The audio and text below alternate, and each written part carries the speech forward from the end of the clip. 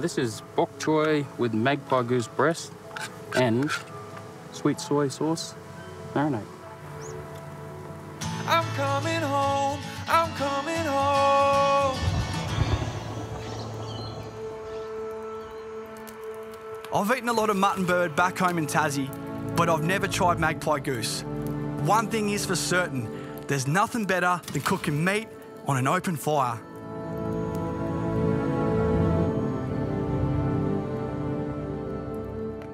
What we're going to do is going to stick the knife straight in there in the backbone. And we're just going to run it down both sides. And how long would you cook it traditionally, a bird for? Oh, look, it'd take about 20 minutes on the fire. Traditionally, it's just straight on the coals. This should just break open pretty easy, just like that. So we're just going to chuck this bird on the coals? It's been such a big part of our childhood and our upbringing, not only in our family, but for every Darwin family growing up, even non-Aboriginal families, all the multicultural families in Darwin. Magpie goose is such a significant dish.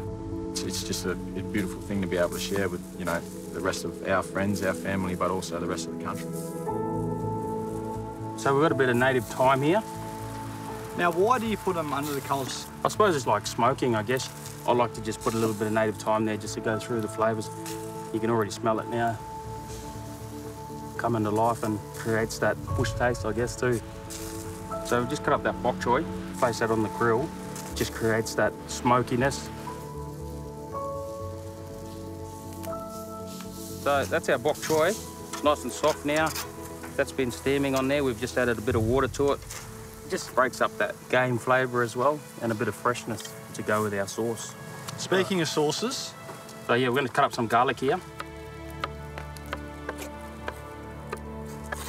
Going to go with some sweet soy next. With a bit of sweetness. It's plenty. A bit of oyster. Bit more flavour there and helps us thicken up our sauce. Some soya sauce is just going to help marinate into the meat and add a bit of colour.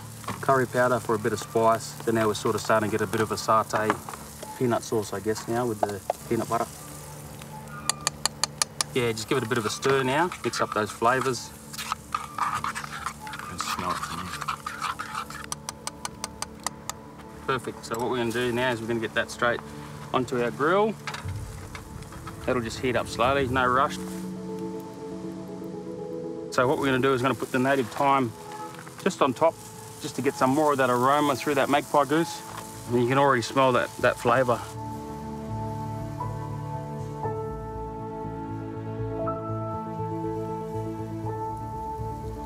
I'm going to take this off right now. Yep. Before we overcook it. So we're just chopping it in half straight down the front of the chest. As you can see, you've got that big meaty bit, the breast through there. What I'm going to do now is I'm going to take that breast off, because that's what we're going to be using. Put it back on the fire, cook it a bit longer. We can eat the windpipe? Yeah, 100%. We eat all of the goose, to the giblets, the heart, pretty much everything, so we don't waste anything of the bird. We're ready to go. So what I'm going to do is I'm going to take these two off. And we're going to start to plate up.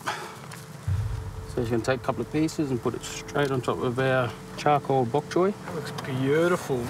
And to finish it off, we'll get our sauce. This is bok choy with magpie goose breast and sweet soy sauce marinade.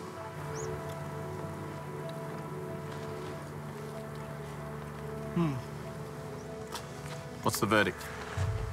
It's beautiful. It's a bit more fatty than mutton bird, which is what we eat back home, but yeah, the sauces are beautiful. Shallots on top. Very good. Very good. Takes me back to 10 years old, sitting around a fire with their family. Very good, Daniel.